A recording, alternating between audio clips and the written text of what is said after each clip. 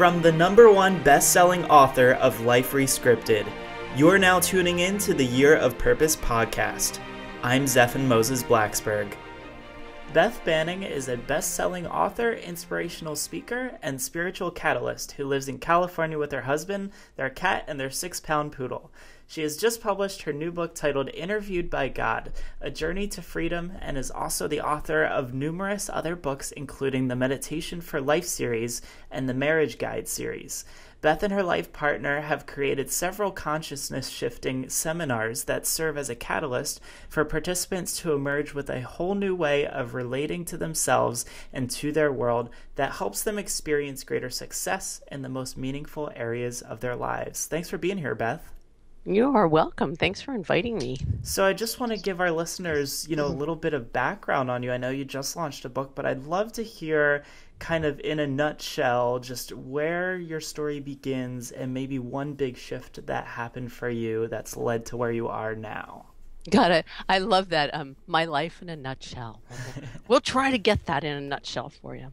But gosh, I don't know where to start. I mean, I think mostly my life began just as so many people listening. I didn't know. I was just trying to be happy, I mean, I think like most of us were just trying to be happy. And I didn't know that everything, and I mean everything, that I was seeking, and didn't even know I was seeking at the time, but everything that I was seeking was right inside of me. Mm-hmm. And, I was looking outside myself like so many of us. And when I got more present and clear about me, it's hard for me to say it like that because, I always think of, I'm from the East Coast, and when I moved to California, all the woo-woo kind of, new agey stuff, I was like, always the navel gazing kinds of things, Right. And it is so not that, but it was what I was looking for, but what I knew at the time, all I knew was I wanted to be happy. And the other thing that I didn't know until it was gone was that I was always had this underlying stress or anxiety or irritation, not like angry irritation, but this just underlying agitation. Mm-hmm. Like something wasn't quite right, or with me or the world or the people around me, it just wasn't quite right, So that's really where everything started. Yeah, and I think that a lot of people really feel that same way. I think we're in a world right now where it's almost like we've woken up a little bit, and we're learning more about ourselves and what we're capable of and what we can actually do with our lives, as opposed to, like I mentioned in my book a lot about how my generation was raised to think we go to college, we get a job, we do the same thing for 40 years, and then we retire, and that's our life. Mm-hmm. And I think that now, as the world is shifting and so many more people are discovering that it doesn't have to be that way, they're also probably feeling that sort of, I would call it uneasiness in a sense. Mm-hmm. It's exactly. Something's off balance. Exactly. And it's funny because just as you were saying, it's like we're starting to realize it, but it's so underlying that it becomes like the norm, it just kind of builds up in us. And you know how that expression is, white knuckling, you just do it anyway. Yeah. And I really think that's was my experience. And I really get it's like so many people's experience that we just kind of white knuckle through the discomfort and even pain if it's there. And we just kind of put on a happy face, but we're really in knots and not satisfied and not fulfilled, and it's not even conscious for most of us. Yeah, I think it's under there, and not too many people have quite grasped why they feel uncomfortable yet. And you mentioned, woo-woo, and how this is something where it kind of rides this fine line of, I've totally had some people check out my podcast and they're like, oh, that's I'd never get into that or whatever. And I think that there's definitely this line right now that's starting to get blended a little bit. Would you agree? I do agree. It's I was talking to a friend of mine kind of about this agitation. You know, and if you talk to it, I think where the line blends is that people get it when they feel it. Do you know what I mean? Yeah. It's like I was talking to a friend about this underlying agitation, and he is so not a woo-woo guy. I mean, most people know what I mean when I say that at this point, I guess. But he's like real straight, real traditional, and he totally got that sense of underlying discomfort. And I think that is where people like the line is going to blend, so that when they go, okay, I am uncomfortable. I feel that. So what do I do about it? What do I do about it? So, once people are at a point where this is uncomfortable, what do I do about it? Then it doesn't matter what the line is. Do you know what I mean? It's Yeah. like they're just looking for relief. Right, absolutely. And I think that we definitely get to a point where things start to click. And I tell people about how when I first got contacts for instead of wearing glasses, the doctor even said, you're going to put these in, it's going to look a little blurry for a while, but in like 15 or 20 minutes when you're driving home, it's just going to like go zoop, and it's just going to click into place, and all of a sudden you're going to be able to see.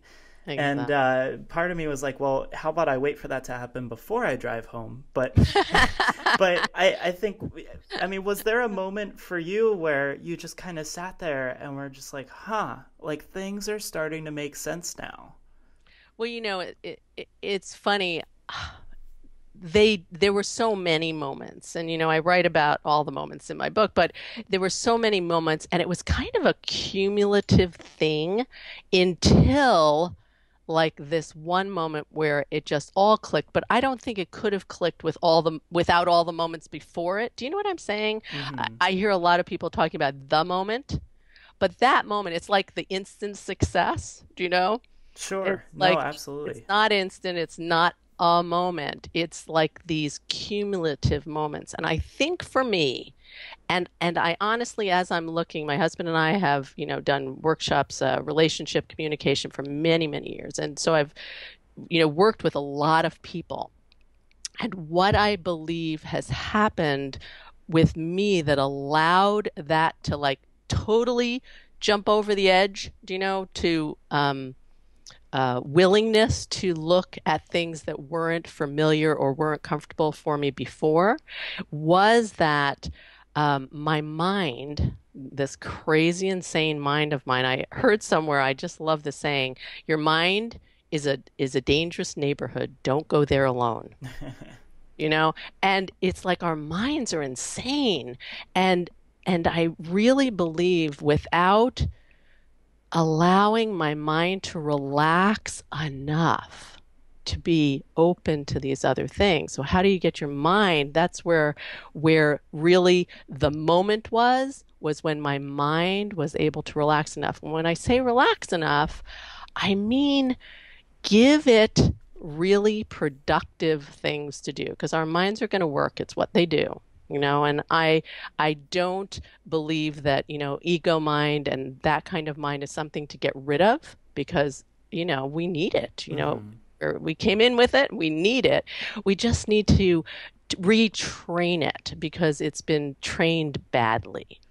So, it's on defense all the time. I believe that's really where this underlying discomfort comes from, is that it's on defense all the time. It's exhausting, do you know? Yeah, no, I totally agree. I mean, it probably part of it is from our hunter-gatherer instincts of, we were always looking out to make sure we're not getting The about to get tiger, eaten by a right? tiger. Yeah. Exactly. And The then, tiger jumping out, right? but it's just been programmed in for such a long time that now we don't quite know how to reframe that and to make it habit so that, it doesn't continue to do that.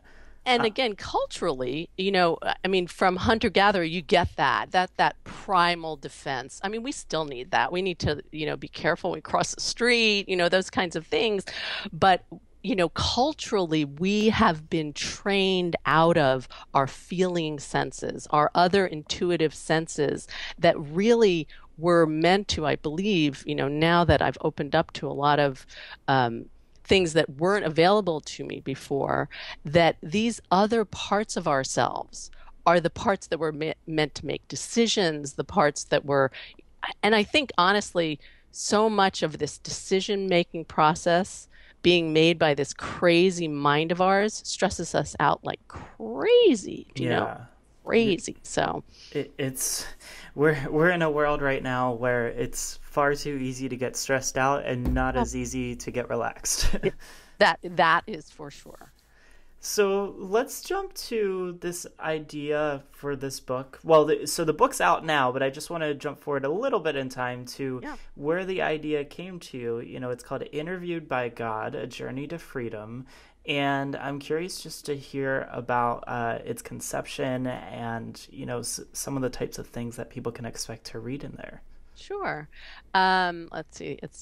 So some amount of years ago, now it keeps getting further and further away. I don't even know how long. I had what I call kind of a spiritual expansion. You know, a lot of people will call it a spiritual awakening, but awakening seems like you're done. Do you know? Now you're awake, Right, you're good to go now. It's like you're done. And for me, it really was and continues to be an expansion. So, there was this great expansion and I keep having them and I expect for them to never stop, honestly. And hallelujah, it's always more freedom, more life every time I go into one of these expansions. So I had like this big one, which really opened me to a world that I hadn't expected. And then I was guided. And like I was saying before, really what shifted most in my life is that I began to trust my own inner guidance and live by that. And it sounds so easy. Oh, here's guidance, you go live by it, but it's very challenging. And really that is really more than anything, I think that's the basis of the book, is for me, to be an example of how the struggles, the challenges, the joys, the life, the freedom that comes from living in harmony with my innermost guidance, living and acting on it, and all the struggles that came when I did. Do you know? Again, it's not like this myth of, one of the myths I've become to be known as, kind of a spiritual myth buster, because it's like there are so many crazy myths. Like all of a sudden you'll be awake and people are going for awakeness, quote unquote awakeness, and that all of a sudden their life will be perfect. And, this some angel comes down and dawns you with, this white light, and nothing ever happens that you don't enjoy anymore. And this isn't spirituality. That's crazy, Yeah, absolutely. So life really happens, and this is the juiciest part of everything that I've gotten, is life happens by living life, all of it, not just the things you think are the comfortable things or the happy things. Do you know? It's your life. If this is one of the things, if people were just, I think I enjoy my life so much now because I'm willing to be uncomfortable. I'm willing to be uncomfortable. And we're running around looking to be comfortable all the time. That's, what we're doing. And if we just relaxed into just be willing to be uncomfortable, it really comes and goes like the weather, do you know? Yeah, so discomfort. You're saying something interesting here and at first it might sound almost contradictory to people, but I want to dive into this a little further. Is you're saying relax into being uncomfortable. So how do I relax into being uncomfortable? I love that. Good. So I kind of alluded to it a little bit. And so it's a real quick way to play with that idea is that imagine every discomfort, because they're going to come along whether you like them or not, whether we try to push them away or not, they're going to show up. So if you imagine discomfort like the weather, now there's all kinds of ways you can play with this, but this is simple. Imagine discomfort like the weather. You do not, yell at the weather and tell it to go away. Yes, you go, oh, it's a beautiful sunny day. And when it rains, you go, oh, maybe, oh, crap, I, have to go out and do my, errands or something. But you're not sitting there yelling at the weather or trying to push it away or hide from it or whatever. You just grab an umbrella and you go about your business. Right. And really, that's really just like any discomfort. If you know, and I guarantee that they come and they go. They come and they go, but that we fight so hard against them that they stay longer than when we don't. And feelings, and when I say feelings, I mean emotions, which is different from sensing, your physical sensing, but feelings as emotions also come and go like the weather. One of the most interesting things that I've realized is that, things are way more, scientists are finding it now that everything is energy. Mm-hmm. But all the feelings and emotions create blocked energy or stagnant energy within us if we don't let it move. And that's just allowing discomfort. And the expression, push your buttons? Yeah. That's really just stagnant energy that you didn't let move. I think that makes perfect sense. I mean, right? It's like acupuncture, right? There you go. Exactly. Because all that does is let energy move. Yeah, no, I've certainly, and this is one of those things that I have to bring up to the listeners is that, you'll hear this and some people will be like, oh, yeah, I've done that before. And then some people, might feel uncomfortable with it and say, there's no way that works. But I can personally say from experience for many years at a time, I had issues with inflammation, tendonitis, a lot of injuries and things like that. And throughout college, I was going to do acupuncture like 2 or 3 days a week. And it's absolutely amazing to see the results. And you're talking to a guy who has the biggest fear of needles in the world. And they're not only sticking needles all throughout my hands and my arms, but they actually did a form of acupuncture where they hooked it up to a TENS unit, and it uses small pulses of electricity to massage your muscles. And man, is it interesting to see how your body releases after you've done that. Oh, that's so great. And that I love that. Now, if you can attach that to doing, I think this would be the coolest thing, and I've never done, I don't know anybody that does, but if you could attach acupuncture and connect it to emotional release at the same time, oh my God, that would be amazing. Yeah. Because, I do my own, again, I believe that everything that we need, all the questions, all the answers, everything is all within us. And I'm guided on a regular basis to do emotional clearing, because again, if somebody can say or do something that triggers you, that means you have energy within you that needs to move, old beliefs, old things that you've pushed down. So if you can clear that, kind of the same way acupuncture moves the chi, the energy within you, and then you can move your emotional energy at the same time, it only creates more freedom, just like it does in your body. When you do the acupuncture, it allows your body to be freer.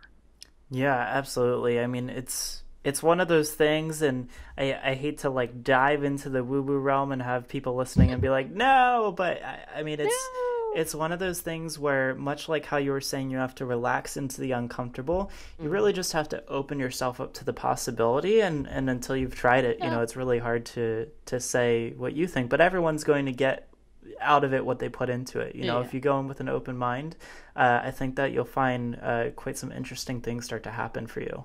Yeah, and I love people. I mean, my favorite people are skeptical people, honestly. Really, because I think that's smart. It's to prove it to yourself. Prove it to yourself. And that's how I go into everything. I am not somebody, again, like, I guess maybe it's from being from New York. I don't know. It's like skepticism is kind of born, comes with me in the womb or something. I don't know. But I think it's a wonderful thing to see for yourself and know for yourself.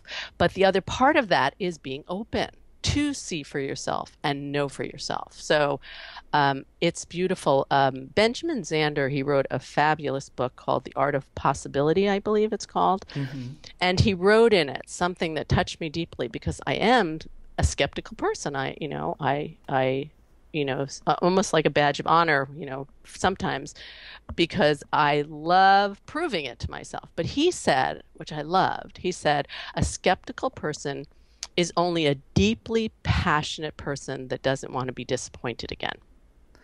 Yeah, no, that It's actually beautiful. that reminds me of what Pat Flynn from the Smart Passive Income podcast at one point on one of his episodes, he said, if you take a pack of dogs and you throw a rock into the middle of the pack, the dog that yelps loudest was the one that was hit. And it's much how oftentimes the people that have been hit the hardest by your message tend to be the ones to speak up. And a lot of the times it comes out as angry or disgust. And I think that they're the ones that actually need your help or needed to hear your message the most. Exactly. And that's a beautiful point too, because anytime anyone is upset, angry, frustrated, all there is something that's deeply meaningful for them is missing.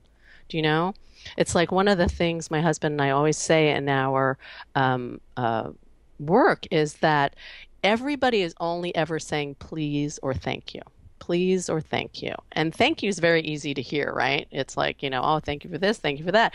But please sounds like you really, anger and upset and frustration. And really all they're saying is, please help me.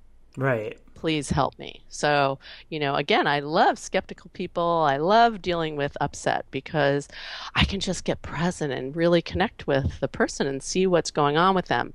And the only way I can do that is if I don't have a bunch of buttons that can be pushed by their upset. I mean, that makes sense. You need to have yourself in order before you can start to help others. And I think somewhere along this line, there's part of your book is you even said in your description is the book is meant to be a mirror for the reader to reflect their own experiences back to them. And I've found that emotions like anger and things we might consider negative emotions, I would call them more charged or energized emotions. I found that oftentimes those come out and we are given an opportunity to learn so much about ourselves if you just put up a mirror. Imagine if you were like mid-argument or about to say something to someone and a mirror just kind of like shot down from the sky. It would be interesting to see what would happen for people. And you start talking to yourself. Yeah. What's really funny about that is because if you look at how we talk to ourselves, we are so mean to ourselves. Yeah. Do you know what I'm saying?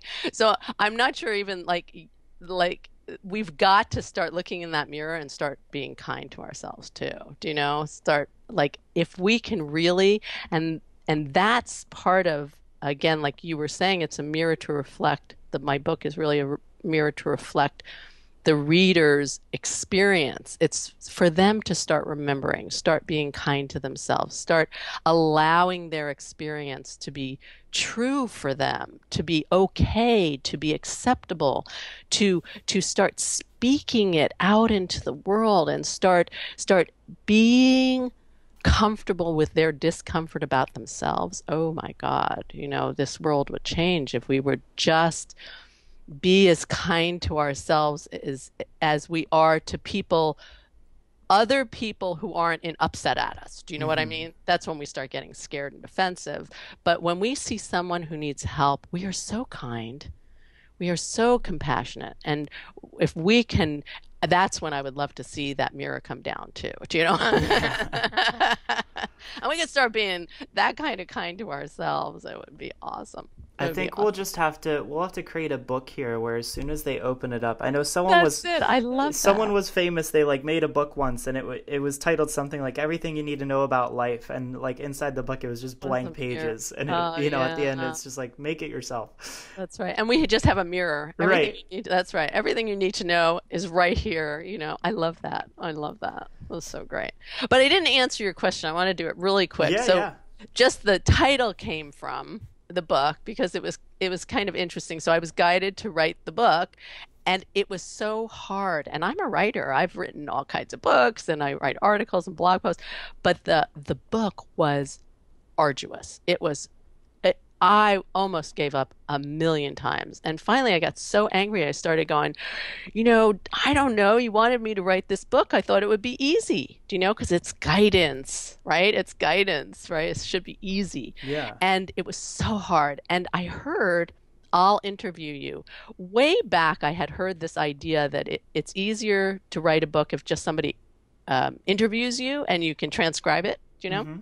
So I heard, I'll interview you. And I was like, what? What are you talking about? And I heard, I'll ask and you answer.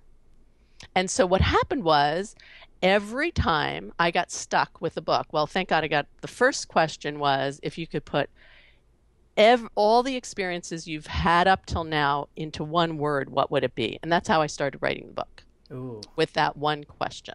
And then every time I got stuck, I heard another question and I just kept answering them. And that's how I wrote the book.